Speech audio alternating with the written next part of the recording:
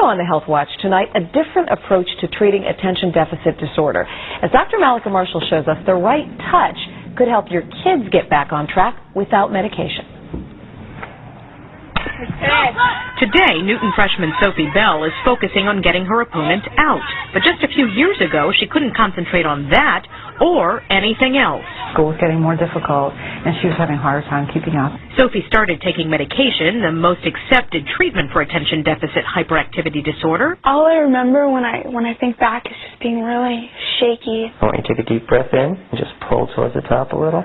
Sophie's family wanted an alternative and turned to Wellesley chiropractor Dr. Martin Rosen. Rosen believes ADHD can start with a misalignment in the spine, which affects the body's balance and ultimately how the brain functions. But it's irritating.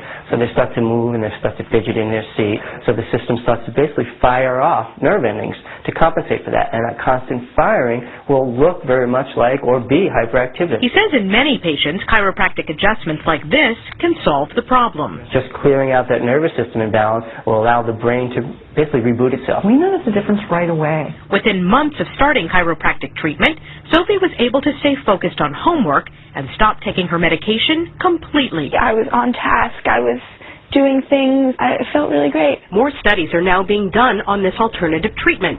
Best-selling author and ADHD expert Ned Hallowell says he's open to new options. What I say to my patients is, look, I'll learn along with you. As long as it's safe and it's legal, let's look into it. Sophie and her family can't believe the results.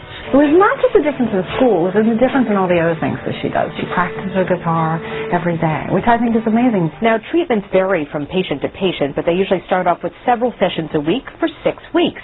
Today, Sophie only needs periodic maintenance adjustments. I'm Dr. Malika Marshall, WBZ News. And best of all, if you're looking into this, Dr. Malika also tells us chiropractic treatment is covered by health insurance.